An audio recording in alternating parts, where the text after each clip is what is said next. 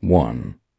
Clownfish are known for their vibrant orange, yellow, or red coloration, often with distinctive white stripes. 2. Clownfish are hermaphrodites, which means they have both male and female reproductive organs. 3.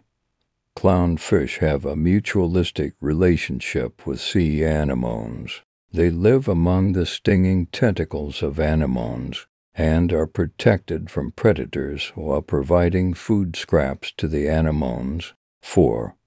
Clownfish have a layer of mucus on their skin that protects them from the stinging tentacles of sea anemones. 5.